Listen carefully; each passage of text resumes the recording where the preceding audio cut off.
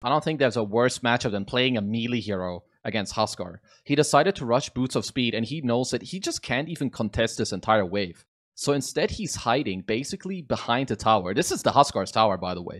Because the best thing and the only thing he can do is to try and pull this creep wave and take it with him between the towers. Because if he just lanes straight up here, it's just a no-go zone that won't give him anything. So a little bit after this pull, they have a very nice lane control in this mid matchup. And even though it's Huskar against Earthshaker, because Squad X on the Huskar is so far pushed up, it now created this situation where Malr1ne can call for both of his supports to come over mid. And they're actually the one to kill the Huskar, which basically at this point, they just broke the entire game wide open. This is never supposed to happen to your Huskar.